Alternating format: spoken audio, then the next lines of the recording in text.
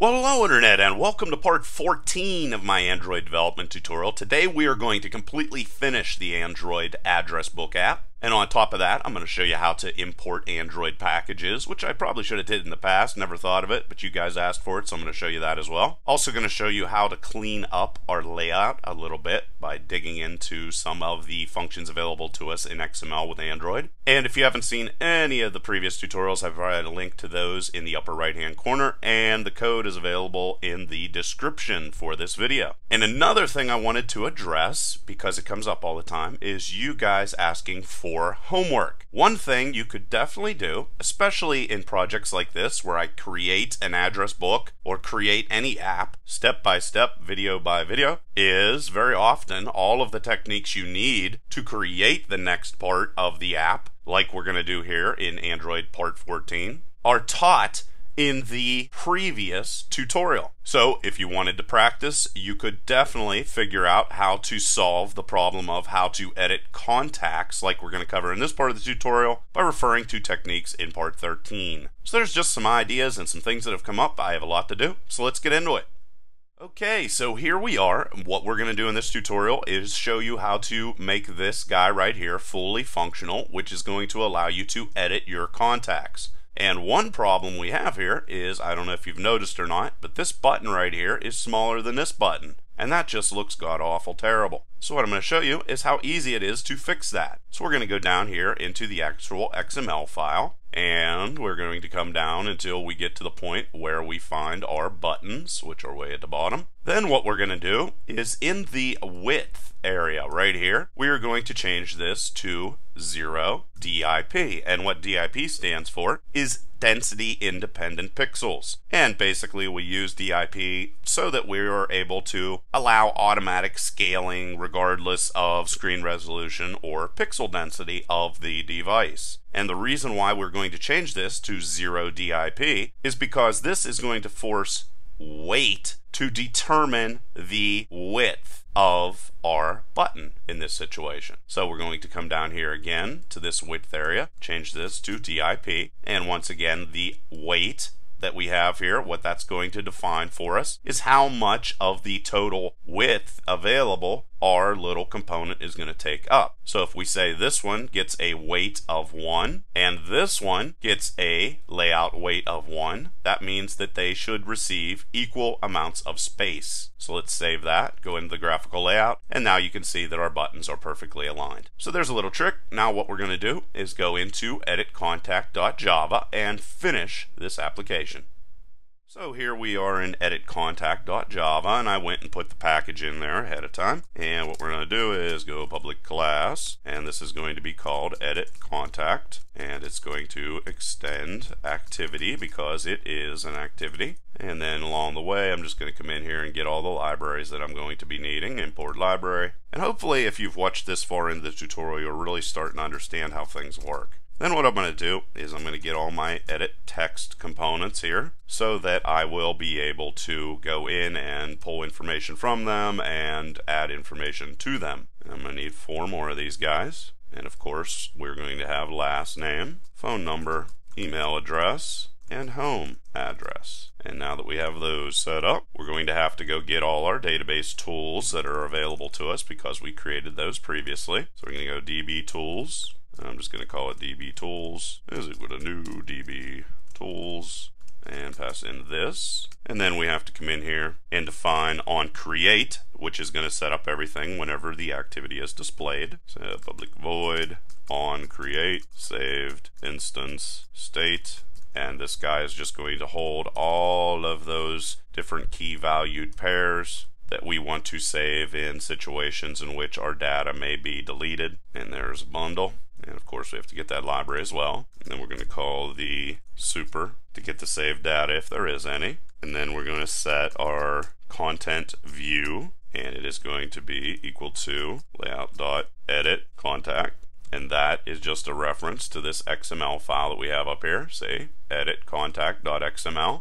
That's what we're referring to. And then we need to actually get our edit text objects from here. So I'm just going to copy this. I'm just going to do it this way. And to get these, we're going to go edit text, cast that, and then we're going to find view by ID, and then we're going to go r.id first name, and that guy right there is coming from this. Click on this editable text area, and if we come over here, you can see first name, there it is. Another thing keeps coming up, and people are getting R errors inside of Eclipse. Just wanted to cover this. All you got to do is go into project like this, and then come down here and click on clean, and that should make that problem go away. There is another reason why you get those though. Sometimes in layout, if you have anything in these files inside of here that have uppercase letters for the file names, that can sometimes cause that error as well. So those are just some things to think about, as well as inside of values. Say these are all lowercase as well. So those are two reasons why you might be getting those R errors that I've been seeing a lot of. That's why it's good to ask me questions, because I try to address them in the tutorials. Okay, and then we'll go last name and last name, phone number, email address, and then finally home address. Just referring to the names that are in the XML file. Now that I have that set up, what I'm going to do is create an intent. And like I said before, an intent defines that an operation is going to be performed. I'm going to call this intent.intent. Get intent, and get intent is just going to return the activity that started this activity. Come in here, get those libraries again, and then we're going to create a string, and it's going to be named contact ID. And what we're going to do is we're going to get the extended data that was provided to this activity whenever it was called. And if you don't remember that, let's go back over into main activity, open that up. And we're specifically looking for putExtra. See, right here. There it is. And that's the reason why we were getting the previous intent that called this, because contact ID was stored inside of here. And if we come back over into here, you can see that's exactly what we're going to be getting. So to get that information, we're going to go the intent getStringExtra. And that's going to get us the contact ID that was added onto that whenever this activity was called. So that's another way of passing information between activities. And now that we have that, we're going to create a hash map, string, and this is going to be called contact list. And to get our contact list, we're going to go DB tools, get contact info, and to get it, we need to pass the contact ID inside of it. So let's come over here, get contact info. And if we scroll down, we can see right here, string being the contact ID is passed in here. And then we are going to run an SQL query using that ID to get all of that raw data from our database. So pretty cool. So now we're back inside of here. The first thing we want to do is make sure there is something in our contact list that was returned to us inside of our hash map. So we're going to go contact list and check the size and make sure it's not equal to 0. And if it wasn't equal to 0, we want to put the values that it returned into our edit text boxes. So we're going to go first name, set text, contact list dot get, and their key value pairs. So I have to enter the specific key. Now I just gave everything the same name because I thought that would be easy. So I just say the key is first name. Hey, go get me whatever the value is. And of course this needs to be uppercase. And then we're going to need a whole bunch of these because we're also going to get the last name, phone number, email address, and home address, So there we go. Now we took all that information and it was passed over in a hash map, and we are putting it into this guy over here. So these will all be filled with the proper information. And that's all we're going to need to do there. We're going to have to come in here and actually edit these contacts. So edit contact, and where this comes from, again, let's go into edit contact.xml, come into the actual XML data, and you can see right here where it says on click edit contact. Well, this is going to be the method that is going to be called whenever this button is clicked, and the view is going to be passed inside of there. And we're going to create another hash map, so I might as well just come up here and get this guy right here so I don't have to type it out again. And then this guy is going to be called query values map new, and then create that guy. Then we're going to have to get our edit text objects again. So I'm just going to come up here and get those guys right like this, and then paste those in there. Going to go and get that extra data that was provided in regards to our contact ID, just like we did before. So I'm going to grab this guy, paste that in there, and you know why we're getting that. And then what we're going to do is put the values in the editable text boxes into our hash map. And to do that, we're going to go put contact ID and then the value that's going to go inside of there. Well, in this situation, we know what contact ID is, so we're going to throw that in there like that. So we don't need to access that editable text object. Here, however, first name, and to get the value in the editable text area, we're going to go as first name dot get text, and then we're going to convert it into a string. And that's going to get that for us. So now all we have to do is do that for all the editable text boxes. So we're going to have to do it for last name as well. There we go. Phone number, email address. And I normally don't give everything exactly the same name, but in this situation it just seemed to work. So just remember, it's all up to you how you do this stuff. I don't necessarily think there's always an ironclad, definite way of doing things. Something makes more sense to you, or if you're working in a team and it makes more sense to your team, I say do whatever. Okay, so database tools. Just make sure that you comment heavily on what exactly you're doing in case somebody else comes along and doesn't know what's going on. Alright, so update the contact, pass in query values map. If we jump into dbtools.java again, you can see update contact is going to receive a hash map, and it's going to go through here and set everything inside of our database, which is pretty cool. Alright, so we're back inside of here again. Now after we've updated our contact information, we want to call for the main activity to execute again. So we're just going to go this, call main activity, and pass in our view. And I'm going to create this guy, call main activity. It's pretty much the same as you saw before, but I'm going to type it out because there's been some questions about things like intents and contexts and things like that. Okay, so this guy's job, all it is to open up the main activity. That's it, nothing else. So to do so, we have to create an intent, because anytime we want to do something or have the intention of doing something, we have to use an intent. And then we're going to pass into it getApplication. Now what getApplication is going to do is it's going to return an application object, which allows you to manage, or allows your program to manage your application and respond to different actions. And it returns specifically, the data type is an application object, which extends a context object. Now a context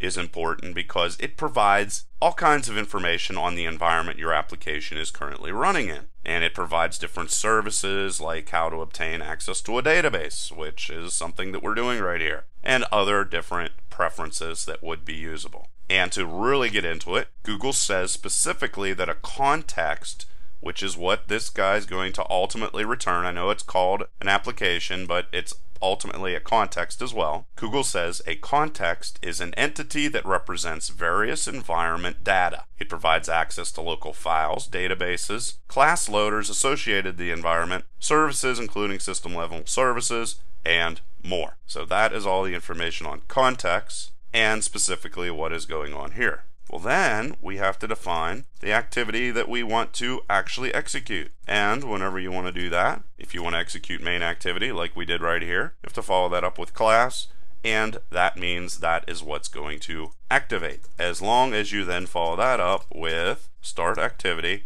and then type in object intent in this situation. So that is all it's doing. It's saying, hey, go start main activity. And main activity is this guy right here. Main activity.java, and that is what's going on.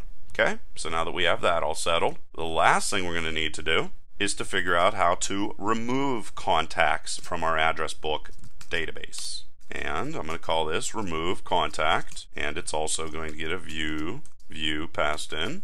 And of course, that all comes from edit contacts.xml, and specifically on click remove contact. Okay, so that's clicked. This is going to execute. And then guess what we're going to do? We're going to have to create ourselves another intent, and we're going to have to get the contact ID, just like that, just like before, except this is pretty simple. Paste that in there. And the whole goal here is to get contact ID, which is passed along to this. And then we're going to go dbtools.delete contact and pass in our contact ID, and it will delete it from our database. And then what we're going to do is call main activity. Paste that in there, file save, everything's done, let's execute. And here's Android all ready to go. And there you can see I already went in here and put a couple different contacts inside of here. But let's specifically test our guy that's going to allow us to edit contacts. And let's just call this guy Face instead of Ace, Face Adams, and edit. And you can see, change to Face. And let's also come in here and delete Derek, delete. And there you can see Derek's gone. And just for the heck of it, because I never did this, add, and you can put anything in here you'd like. So let's just say Pam Smith, and I'm going to provide the complete package for this whole entire thing. So you'll be able to play around with it. And in a second here, I'm going to show you exactly how to load the package. And I'll just say it's p@aol.com,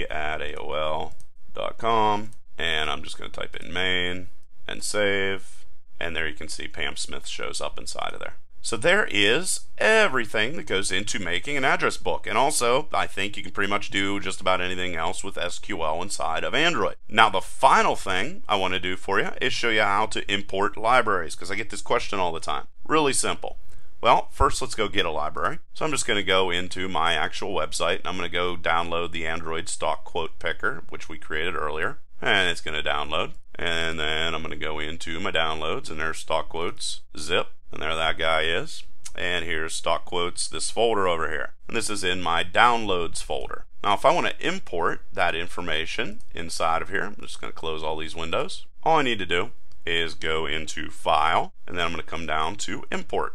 Click on Import, and then this guy opens up here. Well then, I'm going to go into General, right here. See, General. And I'm going to click on Existing Projects into Workspace. Right like that. Come down, hit Next, and then it's going to say Select Root Directory, like it says right there. And I'm going to click on Browse, and I'm going to find my Downloads folder. So mine's Derek Banis, and there's Downloads, and there is stock quotes. That's the thing I just downloaded, the package. I'm going to hit Open, and then I'm going to come down here, make sure this is checked right there, and I hit Finish. And there you go, stock quotes. It's right there. It's all ready to use. It's an Android project, and everybody is happy with that. Okay, so there's a whole bunch of different things. We finished up the address book. I'm actually not positive what the next Android app will be, but I'll do my best to make it very nice. It is probably going to have something to do with fragments, because you guys have asked for fragment tutorials a bunch of times. So please leave your questions and comments below. Otherwise, till next time.